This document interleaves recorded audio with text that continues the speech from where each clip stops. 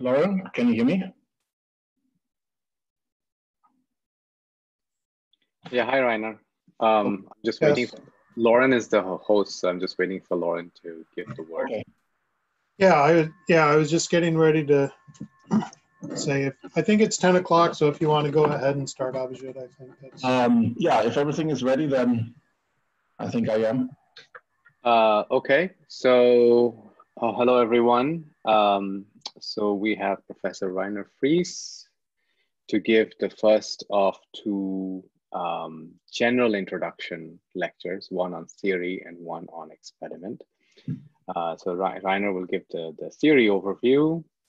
He's a professor at Texas A&M University. For those of you who don't know, he is the inventor of the recombination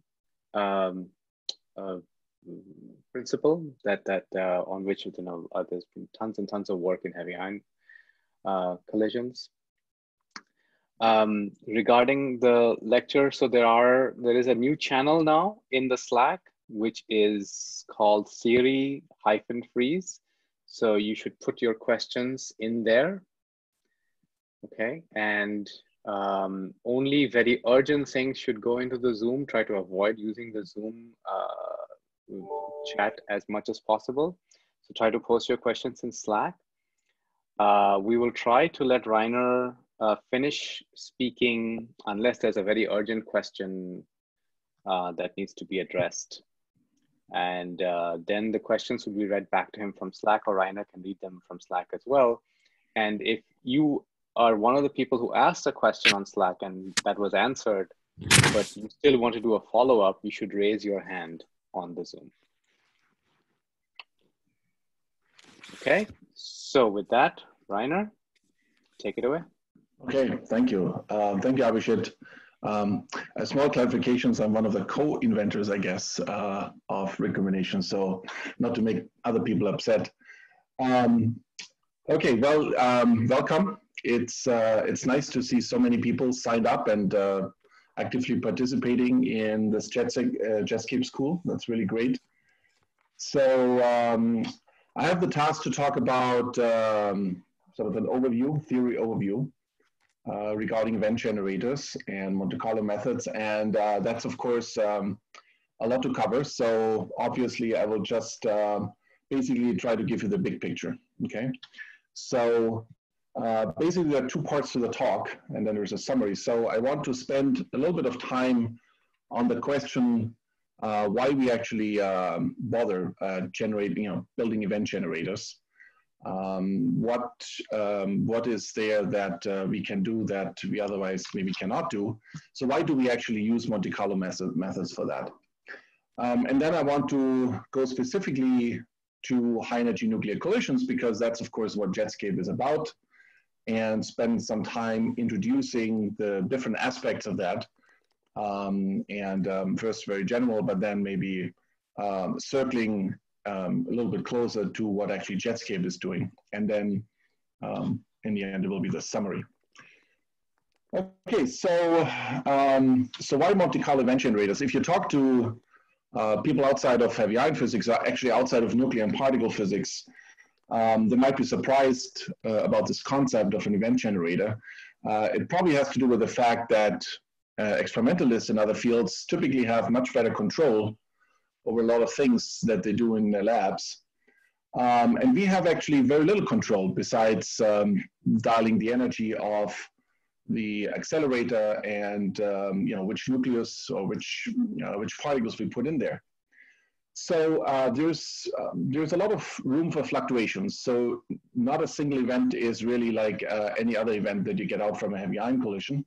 I actually haven't really tried to verify this mathematically in terms of probability, but it's a very fluctuation dominant business, certainly. So now if you look at observables, you see that if you start out with something as a theorist that you say, well, let's cut some corners, let's start out with something where actually I already do some averaging over these fluctuations, and then I calculate my observable, then you might end up with something that that is not the same as if you really have your full events, your full-blown events, and then calculate observables like experimentalists do. So what do I mean with the right-hand side? Maybe I should clarify a little bit. So one of the examples here could be, for example, that you look at fluid dynamics, or also there could be other examples, but this is a really sort of historically important example. So if you look at the input to fluid dynamics, you would say if you want to do some kind of averaged event, you take an average nucleus, which is basically the circle here on the right, and then you have another nucleus, which is the circle here to the left, and they have a certain overlap here, which is this almond-shaped zone. And you can use sort of this almond-shaped input in your fluid dynamic calculations and run your simulations and calculate observables from that. And you can see right away that just for symmetry reasons, you will never get something like this triangular shape that you actually can get if you introduce fluctuations of the nucleons that can happen. So overlaid here over these circles are actually calculations where you have a sampling of possible nucleon positions, and you can easily get something that has some kind of triangular shape. So it has a triangular eccentricity, which is called epsilon 3. The details are not really important. The important thing is that this can translate into a triangular flow of particles, which was found more than 10 years ago. And for a while was really a puzzle until people figured out, well, we have to be really careful with event averaging. So it's just a little anecdote here to show that what we really have to do in this business is we should calculate events, and we have to do that by sampling probability distributions and then calculate the observables. If we do that, then we sort of get close to what is actually done in experiment.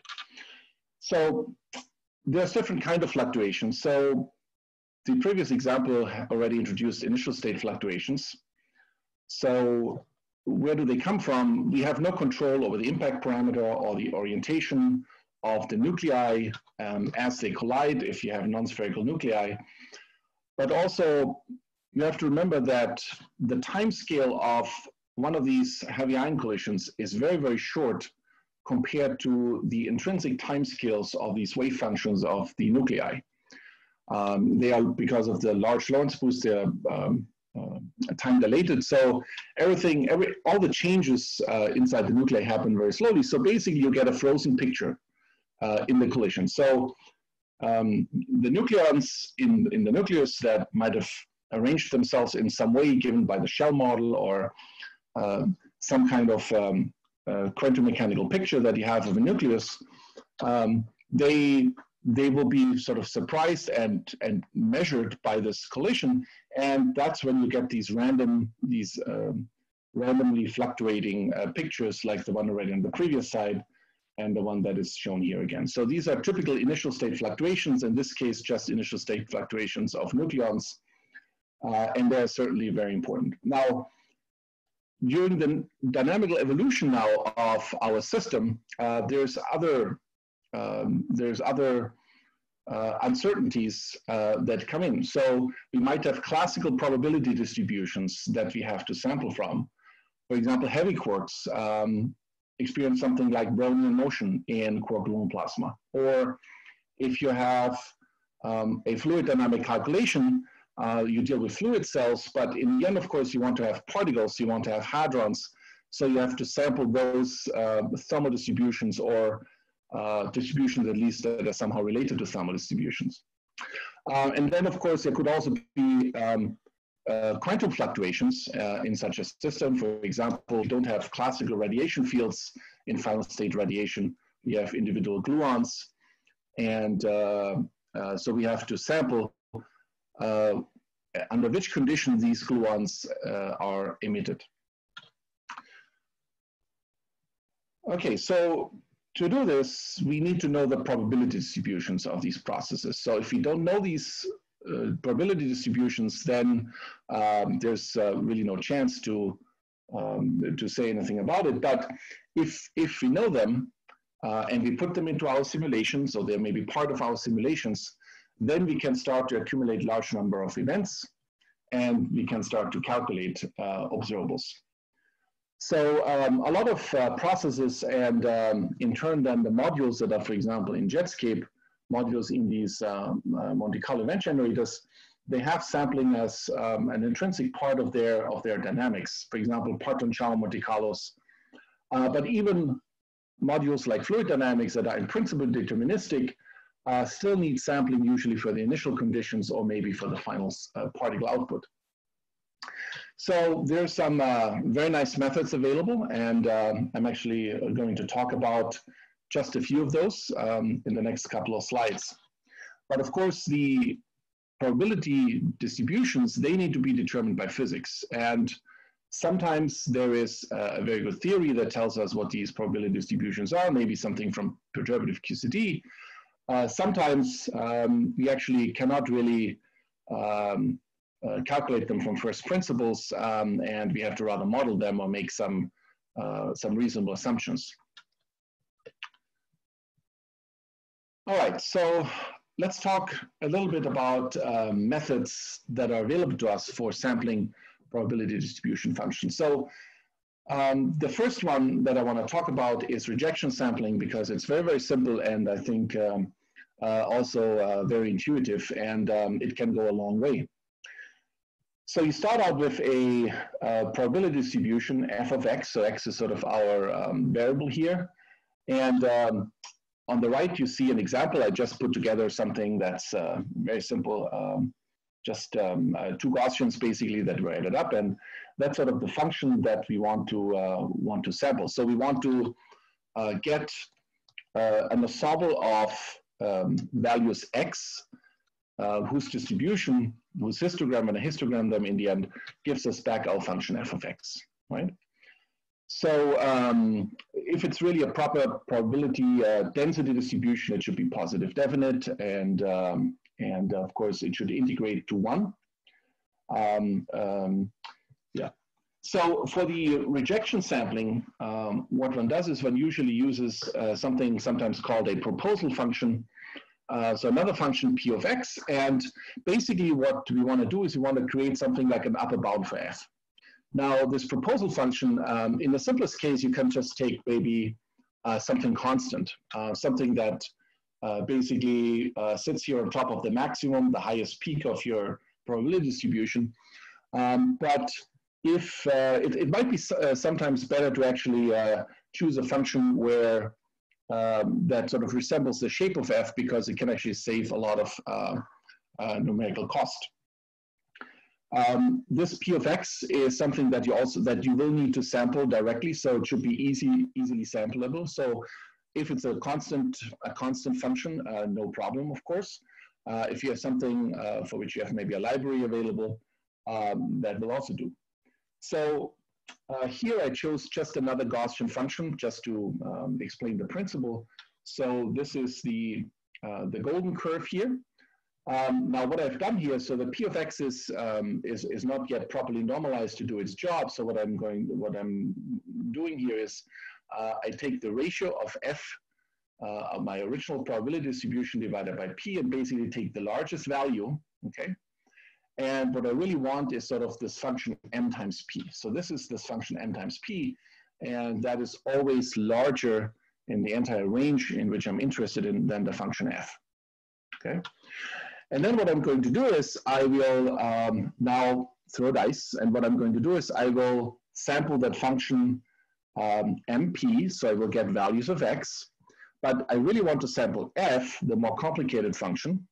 And what I'm going to do is I will accept or reject a value of x if an additional random number that I sampled between 0 and 1, so a probability, is smaller than this ratio f over mp, okay?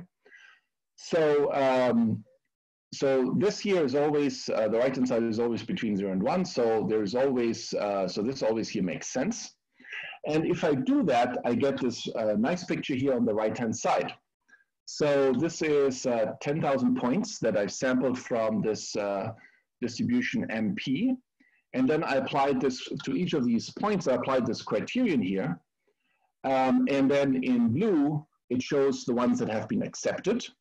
And in red, it shows the ones that have been rejected. And you can really see by eye sort of that indeed the blue points resemble our original function that we wanted to sample. Now, what is plotted here is you have to scale it up again by MP. So this is what's really plotted is sort of MP times xi here, MP of the value xi.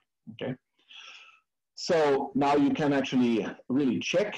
So all the xi's that have been accepted, do they really add up as a histogram to the original function? And if you do that, so 10,000 is not yet great. There are some fluctuations, but you can see that basically you've got it. Okay. So this is rejection sampling, and there's other versions of this that are more fancy, but it is one of the simpler ways of sampling simple distributions.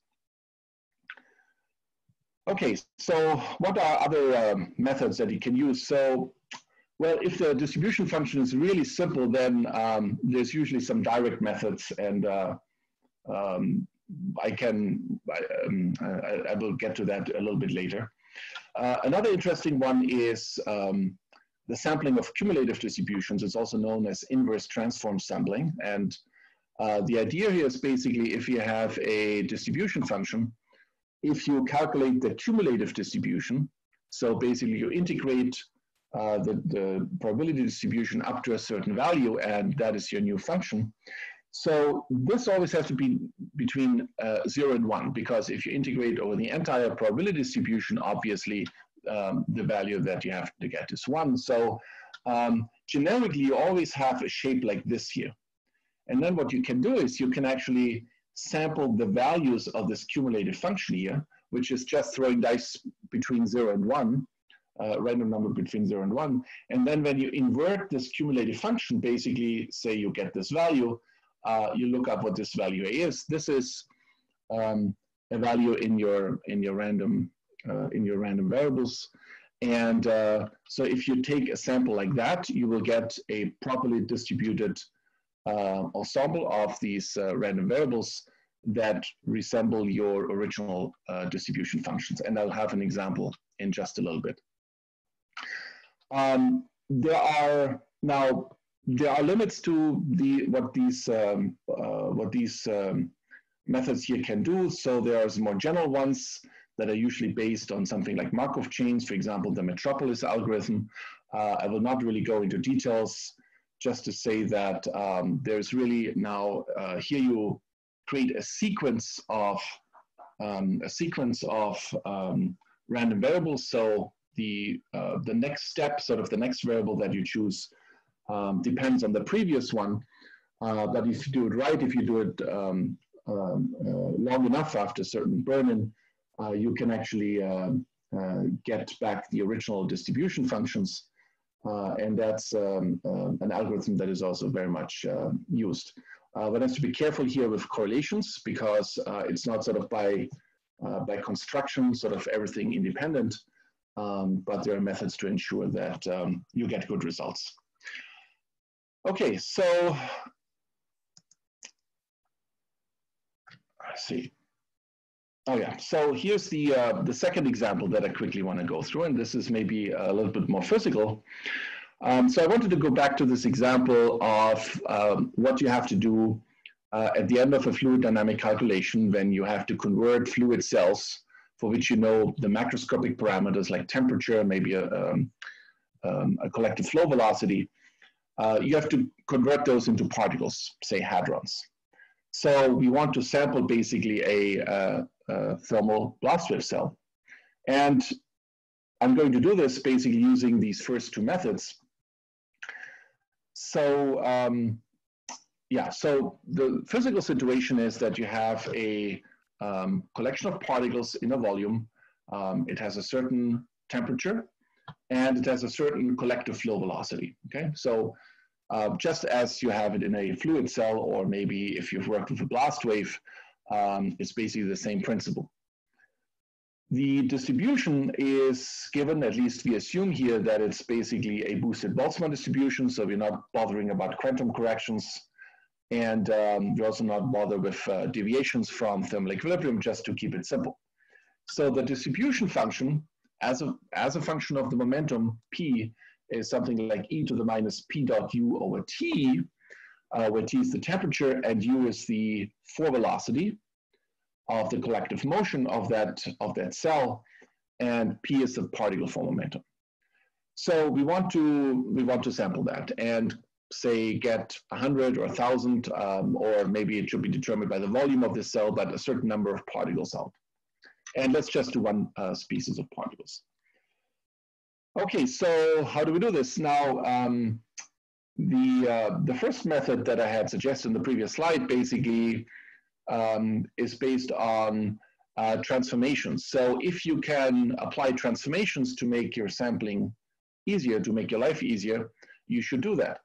So one thing you can do is you can apply a Lorentz transformation here, because you know the flow velocity of the cell, so you can always boost into the rest frame of that cell. And what does it buy you? Well, what it buys you is that now once you're in the rest frame and you really have a thermal distribution, you have a rotational symmetry. Your thermal distribution is invariant under rotations, and you didn't have that before because the flow velocity broke that rotational symmetry. So the first step, and again, there's certainly other methods to this sampling, but this is now the one that I want to go through so that we can see some of the methods that were in the previous slide. So you transform into cell rest frame, and so how do you get back? Let's already think about this. Well, once you have all the particle momenta in the rest frame, it's easy to apply the Lorentz boost again, sort of the inverse Lorentz boost, and calculate the momenta that they have in the original lab frame, right? So we end up now with a distribution function, which is just e to the minus the energy. And for the rest frame quantities, I use this tilde symbol, e to the minus energy over t. So now we have a rotational symmetry, so we can break it up and factorize it into the three spherical coordinates. And I can write this f of p tilde, which is, physicists would write this as dn over d3 p tilde. There's actually a d3x as well, so that's just some factor of volume, which is required both for dimensional reasons, but also to give it the correct properties under Lorentz transformations, the density. So it's that factor is not here, that factor of volume, because in the end we'll not use a particular normalization here. So we just absorb that in normalization. So I can write it in this way as a dn d phi, a dn. Well, instead of theta, I already write dn d cosine theta and then dn dp tilde, okay? And by writing it as basically as a function of some effective variable u, which is cosine theta, again, I've reduced it, the sampling of this here into something very, very simple. It's just a constant distribution, so there's no trouble at all. The only work we have to do is really for this dn dp tilde, which has this shape now. So you basically absorb this Jacobian here, a momentum squared, in addition to this exponential function here. And the other two distributions are just flat and are extremely simple to sample. So now for the sampling of this dn dp tilde, I suggest the method of sampling the cumulative distribution. It's easy to calculate this. So you just calculate numerically this cumulative distribution f of p. P is sort of the upper limit in this integral, that integral over p small tilde. And here's a particular example where I put in some parameters, pions at 120 MeV. Temperature, the pions have about 140 MeV. So this would be this function, the NDP, in some normalization. And this is the cumulative distribution that you get. Okay, so again, as before, we've seen already that it has to be always between 0 and 1. And now what you can do is you can simply pick your random numbers between 0 and 1 here. And for each random number, say we do again, I think I did 10,000. So you do 10,000 of those. You get the inverse value. That's your candidate or your, not just a candidate, but that is the value that you take and make part of your ensemble of momenta. And when you do that, you get indeed a very nice histogram back, again, for this function, dn dp tilde. So this shows this cumulative sampling works. Now, just to make this sort of complete, we should not forget about the two angles, the theta and the phi. So if we sample them and then put together the momentum vector of these, then you can look at, for example, one of the components, say the px component, and this is now the mdpx, both the original analytic form and the sampled form that you get by putting together those three random numbers that you get for phi, for theta, or cosine theta, and the p tilde. Okay, so yeah, so this works nicely. There's, I didn't bother with the Lorentz transformation here, but if you want to, you can of course add that, okay? And in fact, that's sort of the first part of the talk, and if you want, you can work on some homework problems that sort of fall out of this right away. The first one is something that you might have done this already in, even as early as high school or middle school. I don't know, but if you haven't done this, I think it's actually a really nice way to get started with these kind of methods.